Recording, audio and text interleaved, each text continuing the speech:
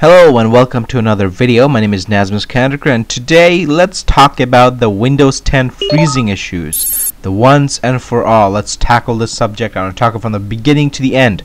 So guys, if you like the video, make sure to put a thumbs up on YouTube and subscribe to this channel for more updates, so to be notified whenever I post new content, so you could watch them if you wish to. It really helps me out as well. So like and subscribe, really helps. So let's get started.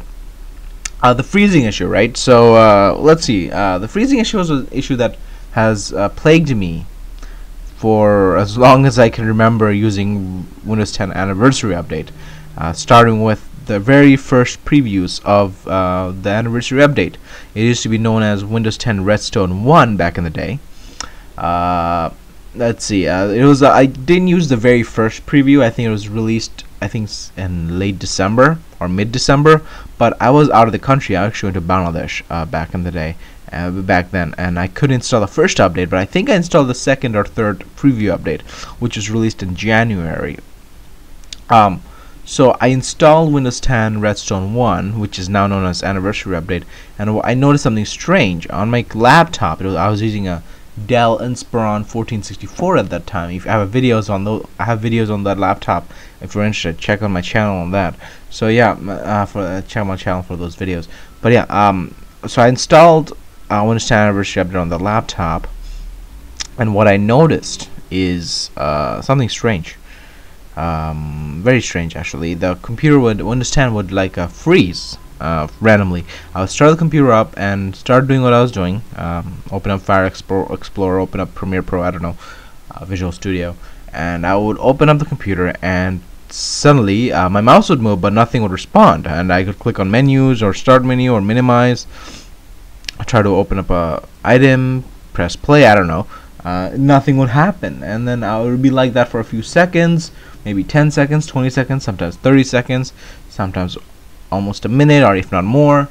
You know, this is getting very annoying. I thought like maybe my computer's never gonna recover. I should press and hold the power button and restart. But sometimes, and then all of a sudden the computer would just unfreeze, and all those clicks I did, such as the start menu, minimize, pressing a context menu button, toolbar button, all those clicks would just register all at once, immediately, consecutively, like one after the other, bang, bang, bang. So like after the computer unfroze, the start menu would open up, the program would minimize, or a media would start playing, or like a app would open because I clicked something on the taskbar. You know, all those things would happen, and it's like this happened. I don't know. And then the computer unfroze, and then I could use the computer in my merry way. It worked perfectly. I mean, there was no problems, and I'd use the computer, and then I don't know, like a minute later or 2 minutes later, the entire thing would freeze again. So like the thing would repeat, and it was so bad in the beginning. I had to go back to 15.11. Then in March, I believe, of this year, 2016, I bought a new computer, and I decided to put Windows 10 Anniversary update, a Redstone 1 preview on it. I thought, hey, there's a new computer, 4th gen Intel, like Core i5, has a NVIDIA GTX 745 GPU, a solid state. Actually, it had a hard drive that I bought a SSD, and I put in an extra SSD and used that as my boot drive. So an SSD, a hard drive.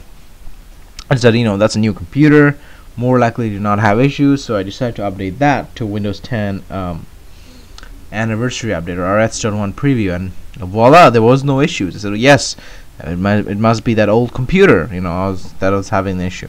And at the same time, another old computer running Windows 10, I also updated another older computer from 2010. That had a terrible Windows 10, terrible Intel Celeron CPU. So I decided to update that computer, and that computer also had the freezing issues. So I decided to roll back on that computer as well.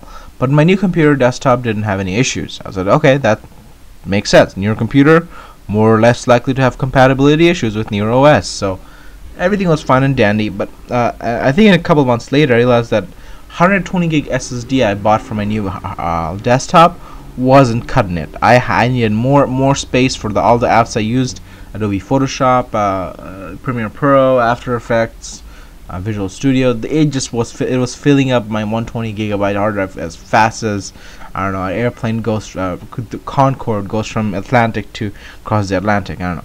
So I need also all the caching these apps do, especially Premiere Pro. They cache a lot of media, and I had to get a bigger hard drive. So I realized that my old Dell laptop back in the day, less than a year ago, I had upgraded the laptop's hard drive to a solid state drive. Now I put a crucial 250 gigabytes SSD on my Inspiron 1464, and I had put a Kingston 120 gigabyte SSD on the desktop. So I said, you know what, I'll just open up the laptop, and I'll just open up the desktop and swap the hard drives, right? I'll put the crucial SSD on my desktop, and put the Kingston 250.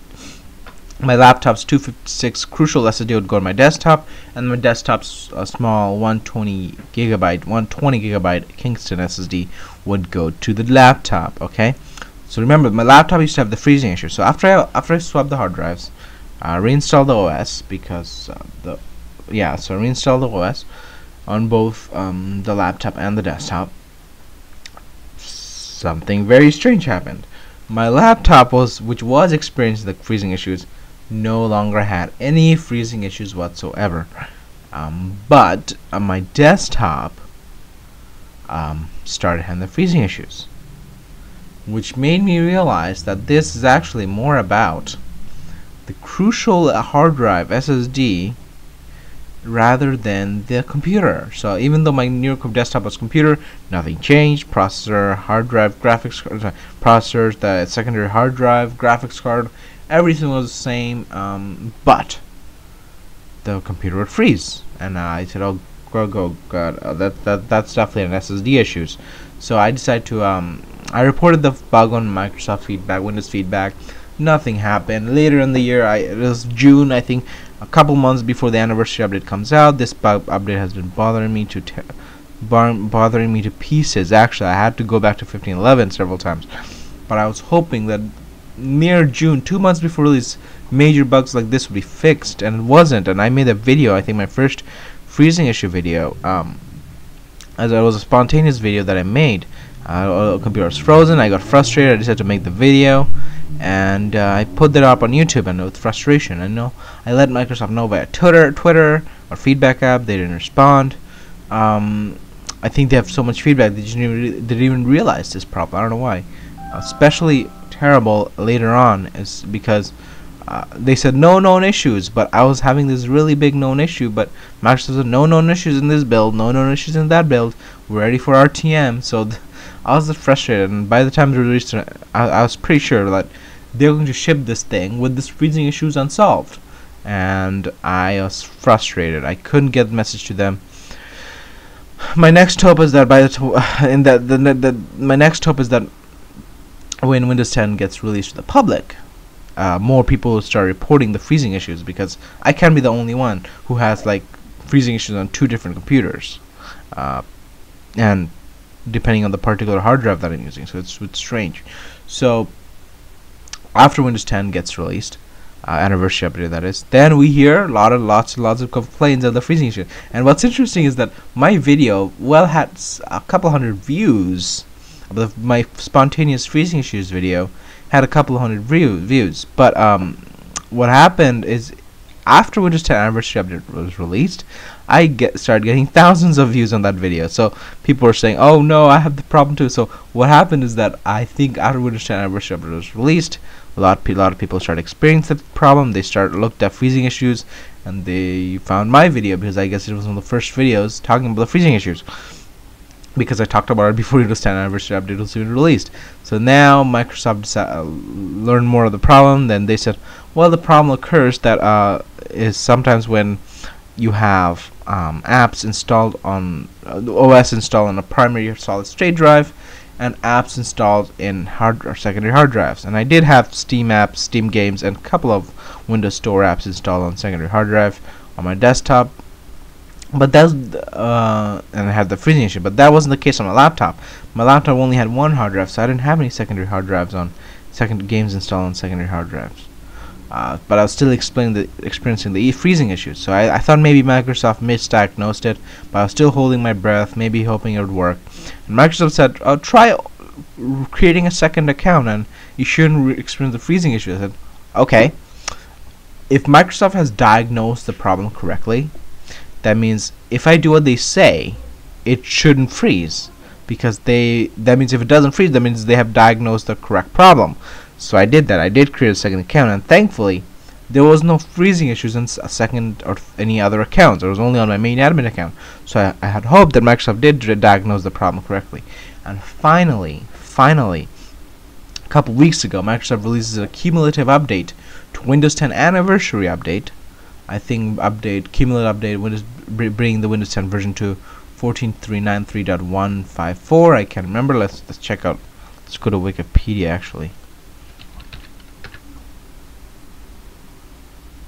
Let me just go to Wikipedia, and I think it's build 154. Oh no wonder, I lost internet connection. Okay, so I think it's build 154. Wikipedia build, not Wikipedia build, build 154. That fixes the issues, but the problem is I was running Redstone 2. I'm just looking up Windows 10 version history here. So the problem is I was running Windows 10 Redstone 2, so this fix wasn't in a Windows 10 Redstone 2 build that I was using. So I was really frustrated, but thankfully the build that was released last week had the fixes of the preview build number is Windows 10 14.393 build 187. Okay, I think I said 184. I don't know, 187. So actual build is 14.93.187. So finally the Redstone 2 build that was released yesterday had the anniversary update fixed for fix integrated. So now the build that I updated last week, and I had a video for it, build that I updated to last week, finally has no freezing issue problem. Thankfully, alhamdulillah, thank God. So yeah, and thank you to Microsoft for fixing it. No, I no longer have the freezing issue problem. I'm so happy after months of suffering and worrying that I'll never have to. Microsoft might not diagnose this correctly, and I'll have to suffer through this. They have fixed the freezing issue. So the freezing issue is fixed right now, and I'm very grateful. So thank you guys. Let me know if did you guys experience the freezing issue, and did updating to build 14.393.187 for Redstone 1 or 14.926 for Redstone 2, did updating to those builds solve your problems? If it did, please let me know. It really helps me out, because I don't know what you guys are thinking, and let me know if it works. If it doesn't, let me know that too. Then you might be experiencing a different issue that's completely different from the freezing issue, and we need to diagnose that differently. But yeah, the freezing issue should be solved, and I'm very grateful to God and to Microsoft for doing this. So thank you to all of them, and thank you guys for watching. So if you have if you like this video, make sure to like it, and for more content, subscribe and check out the other videos on my channel. I think you'll like those, inshallah. So thank you. Have a good one, guys. Goodbye.